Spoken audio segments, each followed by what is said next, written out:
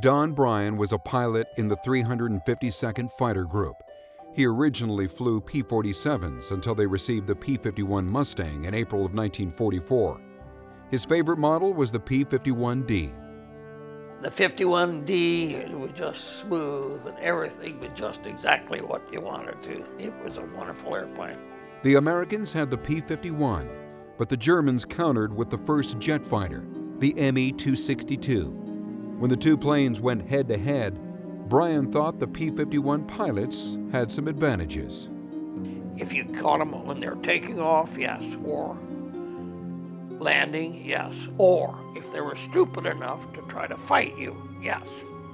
I mean, we could outperform in the 51s in dogfights. The German 262s, they learned real early, don't dogfight. Bryan flew with the 352nd throughout the war, accumulating 13 aerial victories during 138 combat missions. He retired from the Air Force in 1964 with the rank of Lieutenant Colonel.